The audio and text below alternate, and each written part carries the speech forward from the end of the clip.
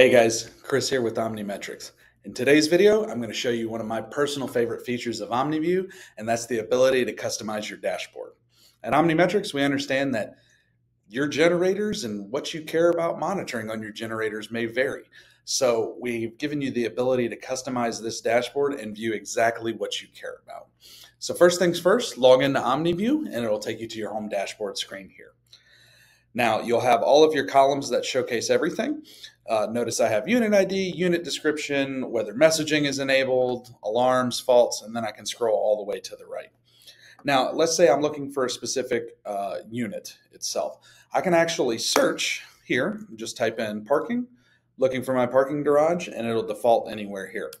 You can also, let's say, look up a serial number in here. So JDA, notice it pulls up the serial number that I'm looking for. And let's just say I want to see if there's any in demo. If I type in the word no, notice it's going to find anything within the grid that has that.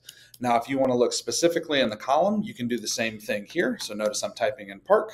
It's going to pull up the parking garage. Likewise, if I go to any type of serial number, if I'm looking for a unit in fault or a site ID.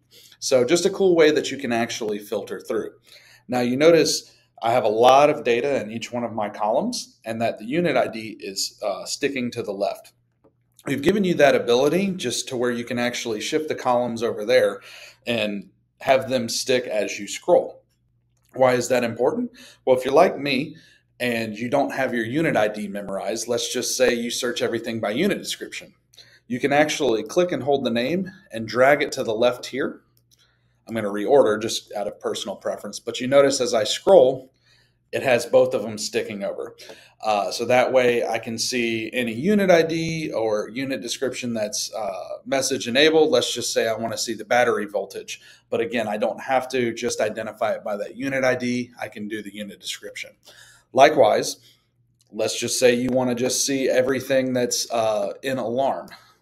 Same thing, drag it over and it'll stick to the left. Now, there is another way to do it, and it's pretty cool because you can not only have a column stick to the left, but you can also have one stick to the right simultaneously. So notice I just drug the alarm column there. Let's just say I want the unit description on the left, but as I scroll, I want to make sure that I'm seeing everything that's in alarm, but I don't want it blended in here.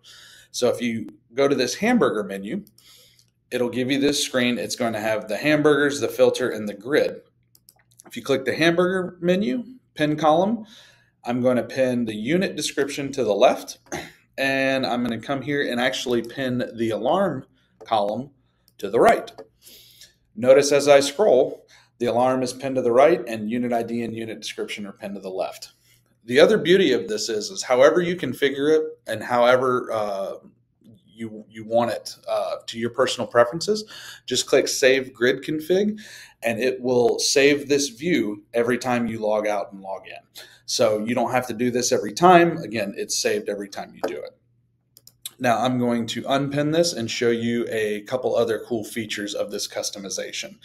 I'm going to leave unit description just because, again, like I said, I like to look up unit description versus unit ID, a little easier for me. But if you go back over this hamburger menu, notice you have the filter. Again, same way you can type it in filters like I showed you at the beginning of this video.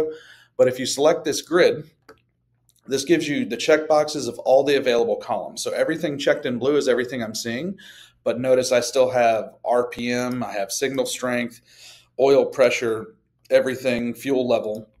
But let's just say all I care about is whether the unit is in alarm and what the fuel level is. So if I actually go and uncheck all of these, you notice the columns on the right are starting to disappear. So I'm going to trim it down as I said. All I care about is the unit ID and if it's in alarm. Oh, and I will remove the oil pressure as well. And that's all you have to say. If I want the unit description, got to go back in and check it. Notice because I had already shifted it to the left, it's still sticking to the left as well. And to remove that, again, just drag it back over and you can reorganize it however you want. Now, once you get it how you want it, as I mentioned, just click Save Grid Config and this screen will pop up. This is our paging mode options. So the auto size will save the columns and rows based on your screen size. So let's just say you only have 4 rows showing. It'll make it 4 rows per page every time, and you'll have to toggle over.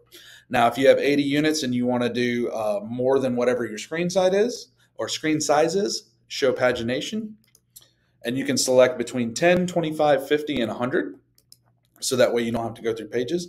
Or if you just hit no pagination, this is what I recommend on a mobile device. You don't have to click through pages. It'll just put everything on there and you can just actually scroll and find it. Again, just hit save config once you're done. It'll save everything. So when I log back in, this will be my exact view. Again, if I want to come back in and let's just say I want to see a couple more pieces of data, whether or not they're in messaging, I want to see the site ID, I want to see the fault, and let's just say engine hours. And I want the unit description back. Boom, just hit save again, no pagination, save config, and it's going to save it this way. Now, as I like to mention with all these videos, if you just come over here, customer support, you'll have a link to video tutorials on ones like this that'll show you all the walkthroughs of OmniView. You'll have your customer support form, which will put you in contact with our tech support team should you have any issues. And you also have your OMV 2.0 feedback link. This will give you the option to give us feedback on what you may be having issues with, maybe some features that you want to see that we don't have now, just so we can make this platform a little bit better and more user-friendly for you guys. We understand everything's always changing, always evolving, and we want to put the most customer-friendly and provide the best user experience to you guys that we can. With that being said, on behalf of OmniMetrics, thank you for your support and your partnership, and have a great afternoon.